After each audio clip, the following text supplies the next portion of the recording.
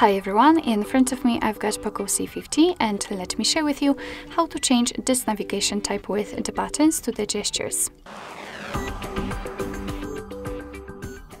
So first of all we have to enter the settings and then we have to scroll until we will find the home screen option. Let's enter. And as you can see here, we've got the system navigation, so let's tap.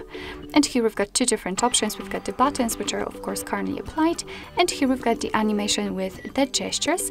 In order to set the gestures, we will have to tap on this animation, but just a quick disclaimer about the buttons. If you will decide that you want to stick with this option, here you can customize it. So as you can see, you can change the position, you can reorder the buttons, so you can mirror them, the back button and the recents.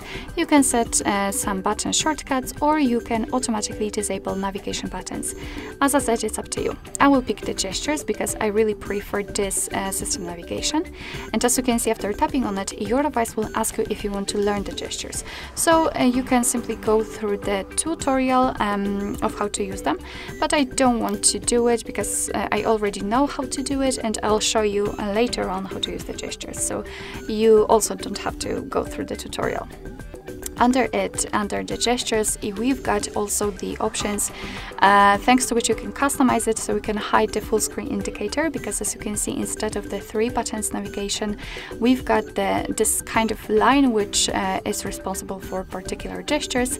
I personally prefer to have it hidden, so let me turn on this option, and as you can see, we've got a full screen without any indicators.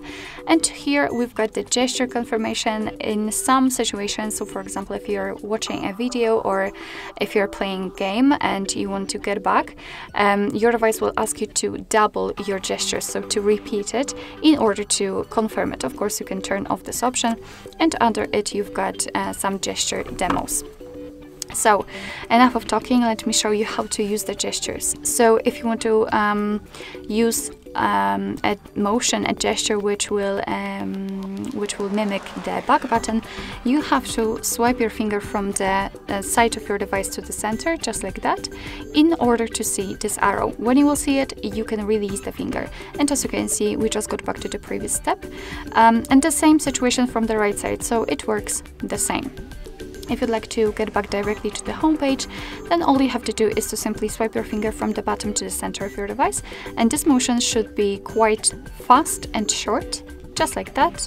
And as you can see, we've got the home page, and in order to open the recents, so the previously opened apps, you have to do kind of the same motion, so from the bottom to the center, but this time do it kind of slowly and hold your finger somewhere here.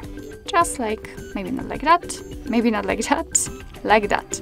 And as you can see here, we've got the recents. It may be quite confusing if you've got this app drawer mode set. Alright, so basically that's all. This is how to set the gestures in your POCO C50. Thank you so much for watching. I hope that this video was helpful, and if it was, please hit the subscribe button and leave the thumbs up.